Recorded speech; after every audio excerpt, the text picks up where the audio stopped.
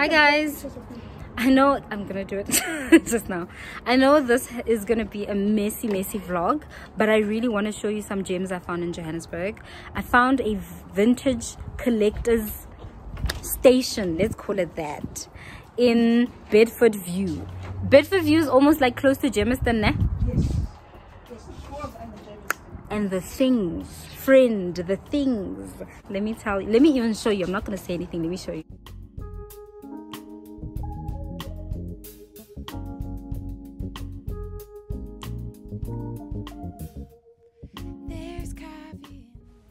Hey guys, welcome to my video. First, I will start with this crystal display that was super full, but also the quality of the products. Please look at how they're glistening. Then there was this beautiful kettle that I absolutely loved, the glass one, but it was reserved, so I couldn't get it. This Japanese kettle I also loved was reserved and I couldn't get it, but definitely on the lookout for those. The variety in this store is astounding, and the quality of the products and the condition they are in is equally amazing. This Duralex set of amber plates, cups, side dishes and bowls was in immaculate condition, and you know amber has made a comeback. It's been trending, I think, from 2019 till now, and if you are into 70s Peruvian, then this is for you. Next, I'm showing you this placemat. It's beautiful, made of solid silver, and it's engraved. It was so stunning, so gorgeous, but there's only one of it, so I couldn't purchase that. She also has a lot of tea sets, lots of names, Brett Robertson, a lot of household names, and a lot of collector's items, as you can see, with this beautiful salt shaker, vintage, Elizabethan times if I am correct. Next is this limited edition Carol Boys set, mint condition, never been used before. Don't ask me where she gets it, just know she's got it. It was reserved, so I couldn't purchase it. These vintage saucer sets reminded me of XO McKenna. If you know, you know.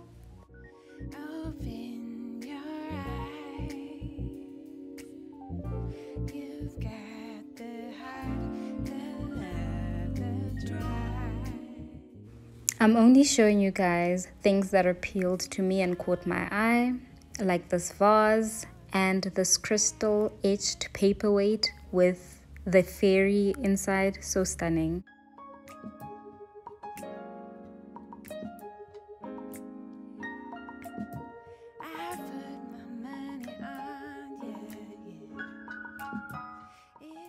Next, we'll be looking at frames. If you guys have watched my previous homeware videos, you know I am looking to make a fabulous vintage Baroque gallery wall, and so I am shopping for the frames. Guess, if you can, in the comment section which of these frames I purchased. This is a very interesting one. It's actually a reprint of an original with the artist's signature on the back. He's passed away and he's from England and apparently famous. This is the inspiration for my frames, and I fell in love with this particular frame, but unfortunately somebody had reserved it, so you'll see in the next clip where I walk you through the frames I found and what I chose. So these are the frames I want to get. There's this one, that ornate one, very XO McKenna, and those two are stunning. You'll see what I'm planning to do with this, and this beautiful A1 piece.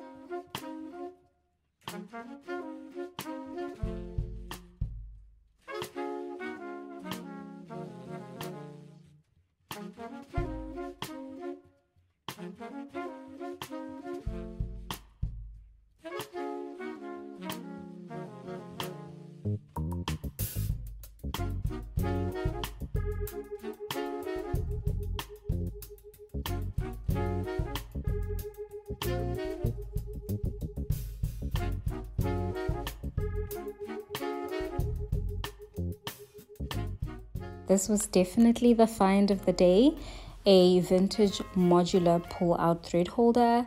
It is stunning and solid oak. So unique. Honestly, a true testament of the quality of product that this lady sources. So I had to pause the video to talk you through this piece because you are either going to love it or hate it depending on your style. It seems to be a cross between a shelf and a milk stool. If you've seen those, they are currently the vibe, especially for bathrooms.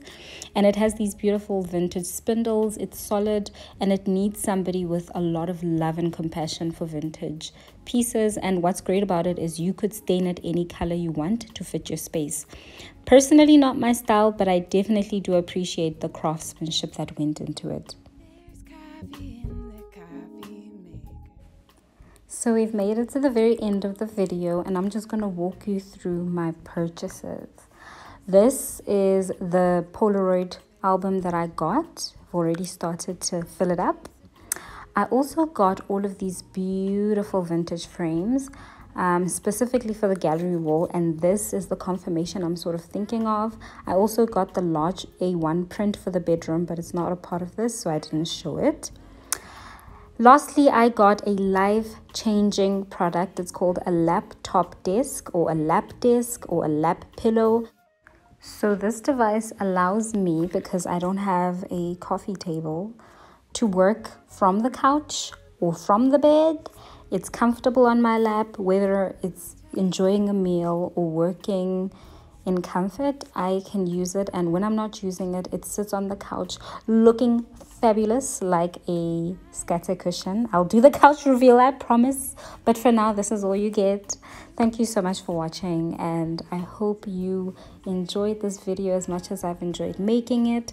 I will leave all the details in the description box, and please don't forget to do all the good things like, subscribe, comment, yada yada, bing bing. I will see you guys in the next one.